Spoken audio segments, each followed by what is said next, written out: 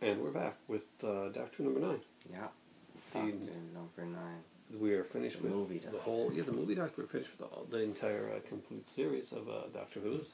Yes. And we're doing Doctor Who Number 9, which, well, after the series ended, they were going to try to bring it back many, many times. And even with Tom Baker coming on the board as saying, would it help if I came back to play the Doctor again?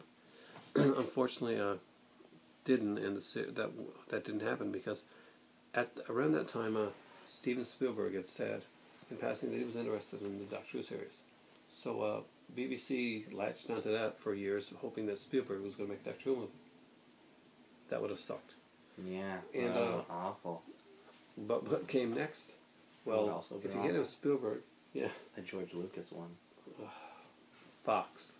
Let's have Fox TV do it. Oh, good. Yay, Fox. Yay.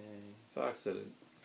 TV, they were doing a bunch of science fiction and genre pilots at the time, stuff like Generation X and David Hasselhoff as Nick Fury, Agent of S.H.I.E.L.D. Oh, God, yeah. And there's this winner, Doctor Who. It was be an Americanized version of Doctor Who. There'd be many differences, but it would be a continuation of the original series, and Sylvester McCoy would be in it. Coming back with the most violent of deaths and generations of all time. Okay, this is insane.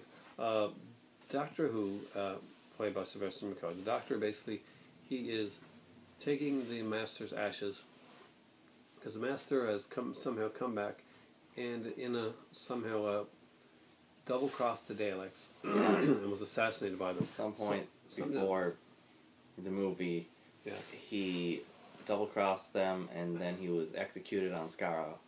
But we have a great re-envisioning of the TARDIS, which I got to say I did like. Oh, the cool Victorian TARDIS? The Victorian TARDIS was pretty cool. Oh, sorry, I forgot. We saw it recently. The first time we see his library? Yeah, exactly. And it was pretty cool. We get to see the Doctor sitting down in a chair reading a book. And in probably one of the most inane ways to have the Doctor have to be regenerated. There's a actor that's a young man who's being chased by a gang, and so Doctor Who's TARDIS comes down, and he comes out of the TARDIS and gets involved in gang violence and is shot by a gang when he comes out of the TARDIS. Just think of this for a second. Imagine how that would fly nowadays. What if come the Christmas episode, Matt Smith walks out of the TARDIS in a wintry place, and he just trips up and he smacks his head. He's dead. He's dead. Literally, Sylvester McCoy just walks out of the TARDIS, and they're like, oh, and they start shooting him, essentially. It's not... No, basically, yeah, it's basically... There's no setup, there's just, oh, dead. So then he goes to the... Now, another thing that was bad is that basically... He dies. There's no real explanation of it, and people that have not seen Doctor Who before... and trying to go to a new audience probably didn't understand it. That is why they didn't show the regeneration of Chris Eccleston. Yeah, and just basically have him look in a mirror. What a good way to introduce to people that this guy can regenerate. He steps out of his police phone box, which we barely explained already at all. He's shot. There we go.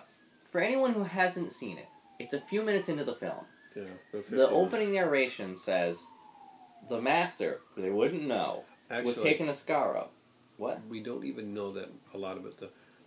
The whole Daleks and stuff like that, it's really glossed over. Really. Yeah, so anyone who doesn't know this, the Master, who they don't know, was brought to Skaro, a place they don't know, and killed by the Daleks. More people they don't know. Anyway. Is bringing his ashes away, and then suddenly our main character walks out and gets killed. So, I don't know why that's a ballsy move. I guess if you're going to think of it that way. That's true, but it was a horrible death. Anyway, so he's brought to a hospital where Daphne Ashbrook, who plays the Doctor, is basically she loses him on the operating table. That's right, because he officially dies in this one and then regenerates for some reason. His heart stops. But what she does not know is that he's not really dead because, Doctor has two hearts. That's true. So he goes in one of the most oddest regenerations of all. We watch him contort his face until it's superimposed by the other guy's face. It's pretty sad, actually. In the hospital morgue, yeah. And so basically we get Paul McGann then, who takes over. Who, I gotta say, I do like Paul McGann. You know, he kind of reminds me of the newer series Doctors. He's like, he talks faster, he's more chipper. He doesn't... He's very Victorian, and we see him come back, and basically, there's some different things here that are actually kind of cool. But now let's talk about one thing that's not very cool. The Master. Oh, yeah. The Master has been played by Roger Delgado, Jeffrey Beavers, John Sims. We're talking about this at this point. Anthony Anley. There were many great Masters. This is not one of them. Instead, the Master is not regenerated into his own body. In actuality, an ambulance attendant, played by Eric Roberts. American Eric Roberts, that's Julia Roberts' brother, is taken over by the Master, and he basically does what he did in Keeper of Traken. And I'm sure lots of people at the office seen Keeper of Traken, and he regenerates into Eric Roberts' body, basically. Yeah. And he chews up the scenery in a very bad way. Eric Roberts makes a horrible Master. He just doesn't suit the role. It just goes to tell you that the Master should never be played by an American actor. Just never. Yes. Paul McGann does impress. His outfit that he wears is good. It's very Victorian. The TARDIS, it suits the TARDIS. Ironically, at the end, the girl that this is the first time we see romantic overtures in Doctor Who, and it didn't fly very well at the time. And the girl decides not to go with him. She says no to going in the TARDIS, if I remember correctly, doesn't she? I think so, yeah. Anyway, I think she. I may be incorrect. This might actually happen in the audios or the books set afterwards. I think she says no, but the Master's apprentice / companion says yes. The Asian guy. I don't know. That might be in the. I'm not sure if it might be in the audio. Because I know, like, there was an expanded audio it's been a while. of this. By the way, this is definitely worth picking up. If you got the visit set, then you probably got this. And by the way, why is this worth picking up? Is this a really great movie to watch? No, it's really not. Great features. Great features again. This is a 2-disc set. And as you see, this one actually has, again, pictures, unlike the other ones have. Although it's the same picture, one in blue and one in red. At least it's got art, I suppose. At least it's got art. It has a little booklet on it. And, are one of those discs half human? Yeah, I guess we got to talk about that as well. They changed the Doctor's origin a bit, and the Doctor Who now, it is mentioned that the Doctor is half human. Which doesn't make any sense. It had not been mentioned before. Hasn't been mentioned since, really. I think his mother was human or something like that. They mentioned the two artists. They mentioned him being human, and it was kind of dropped after the movie. It hasn't been mentioned in the series, and I don't think it's been mentioned in the audios either. No, I don't really think so. No. Or even any of the comic strips or anything like that.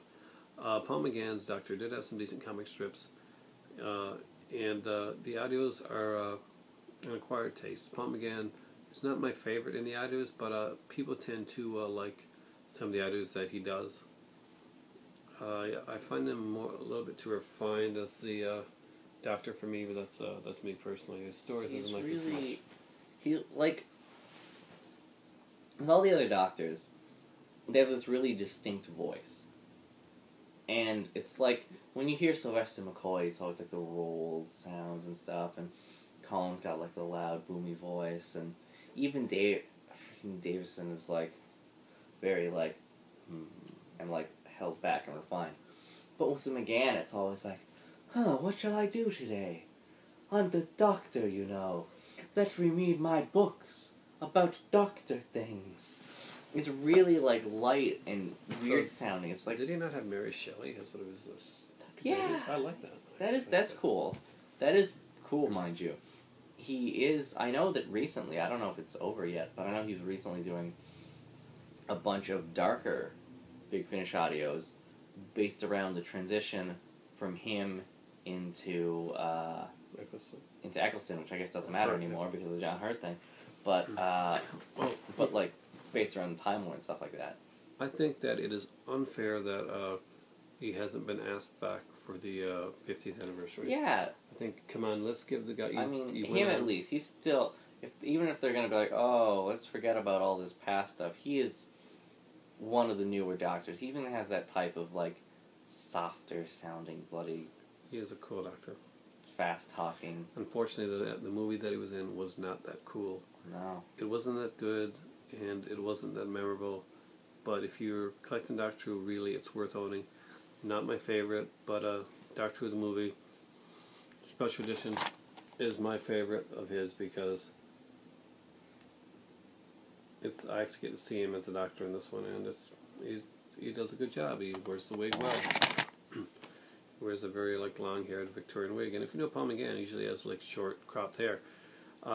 Great actor in the role, and I guess we should probably give a shout out to the forgotten 8th Doctor or 7th Doctor, if you want to call it. Are we talking about the cartoon? Oh, the Rings of Scream of Shalka. The Scream of Shalka there. Richard E. Grant. Richard E. Grant recently came back in the series as the Higher Intelligence. And Greater Intelligence. Greater Intelligence. Yeah, Greater Intelligence. Oh, God. Sure. It's late. Yeah. As GI, the Greater Intelligence. And you know what? He originally played the Doctor in a kind of like an animated web series, Scream of Shalka. He did a great job, actually. That was awesome. You check it out if you can. I think it's on YouTube, and I think it may actually be on DVD now. I would have liked that. I would have honestly liked that a lot. So now he had his companion. Yeah. Was a robot replica of the Master, which I think I just spoiler alert for that one because you don't find out he's a robot until after, but it was so cool. Just the Leon spot right there. Whoopsie! I mean, his companion's the Master. Ooh, what's that going on about? No, it was really cool. And it's completely out of the blue. From the start of the web series, you can tell something's happened with Gallifrey. They don't want him there anymore.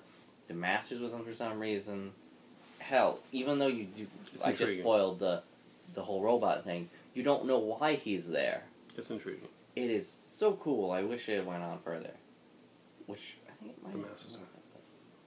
But anyway, this is the 9th Doctor, Paul McGann. We've already did our favorite story. Unless you got a different favorite story, do you? Oh yeah, the movie. I think the movie was my favorite. Okay, well then. Thumbs up for the movie, thumbs up for McGann.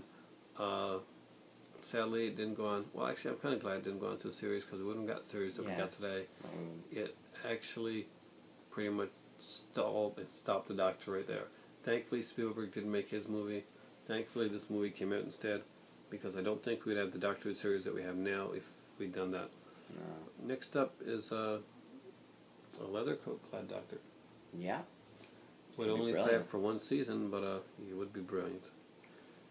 Through it all, in the end, this Doctor would be brilliant. Thanks, guys. It's time for tea.